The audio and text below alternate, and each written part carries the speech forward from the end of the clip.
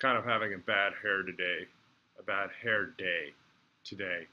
I'm sporting what my wife calls my Dr. Jacoby look. For those of you who remember the wonderful series by David Lynch, Twin Peaks. But I digress. Today, we're going to talk more about using ACT techniques, using acceptance and commitment processes to respond skillfully to anxiety. To this point, we've covered diffusion or disentangling from thoughts, willingness or making room, expanding around uncomfortable sensations, and along the way we kind of touched on present moment processes as well. Today we're going to jump across the hexagon to values, for those of you familiar with the ACT hexagon model. For those who aren't, doesn't matter.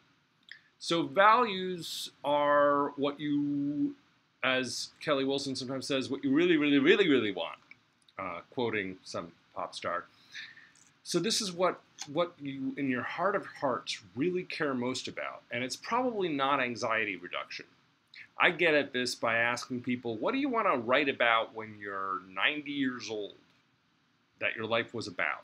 And probably what floats to the top as the top 3 bullet points probably doesn't include, well, I stopped my anxiety. I probably wouldn't make the top 3. And if we think about it, the things that come right up to the top are usually about family, about achievements, or meaningful deeds, meaningful occupation, friends, sometimes art, music, or religion. They don't have to do with things like not having anxiety, which actually a corpse will always do better than you at not having anxiety.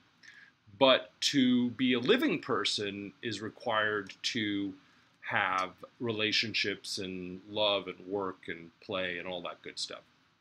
So, in that spirit, let's talk a little bit about using values clarification as a skill set to respond more skillfully to anxiety at the risk of speaking redundantly. So, this is a little trickier, but let me continue approaching this kind of from the side. I like to ask my clients, I had 2 kids. My wife and I have 2 kids. And do you suppose that my decision and following through with our decision to have 2 kids overall lowered my anxiety or raised my overall anxiety? Most people,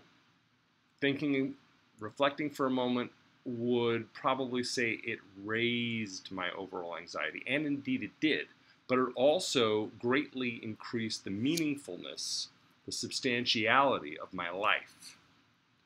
Now, I also opened a business called Portland Mindfulness, where I see psychotherapy clients and give classes and make videos and stuff like that. It's my business. I don't have an employer. And do you suppose that opening my own business raised or lowered my anxiety overall? Well, most people would say, thinking about it for a moment, probably your baseline anxiety went up. And that's true too. And so did the meaningfulness of my life, the substantiality, the juiciness, the interestingness, the fun in my life also went up. See what I'm getting at here? That anxiety is not just like that. It has to do with taking risks. It is a natural human response to taking risks. And it turns out that just about everything we can perceive as a risk. Why? Let's not get into that. You can watch my relational frame theories series on why. But because of the laws of physics and psychology, that's the way it is. Doesn't matter why. What happens is when we live life, we perceive things as risks, and we perceive them as threats to some degree. And now, here's where we're going with this. When I'm anxious, sometimes what helps me is to ask myself, might this anxiety, if this apple is the anxiety, might I be willing to have this and hold it lightly using mindful acceptance, present moment, so forth, skills? Might I be willing to have it if this was the ticket, if this was just the cost of getting what I really, really, really, really want, and if what I really, really, really, really want is represented by this mug, and this is the life I want, this is the juicy, tasty stuff, having children, having a marriage, having a business, having friends, having a recreational life, having an exercise life, and so forth. All of that actually generates anxiety. So is this worth having if it comes with this? And is this good enough to make it worth my while to put up with this, to make room for this? That's really the fundamental question that ACT asks. One version of that question is, are you willing to have, granted, this is an arbitrary symbol, but that's okay. Are you willing to have this poison apple, if you will, or yucky apple, if it comes with this kind of wonderfully meaningful, juicy, oh yeah, that's interesting, that's fun, that's meaningful. And if so, what's the problem? Is this recording? Oh yeah, it is. Hey, see, there's the anxiety. You pays your money, you takes your chances, they used to say in New York. So it's not so much of a technique per se, it's an evaluation. In a sense, it's almost a cost-benefit analysis. And very, very central.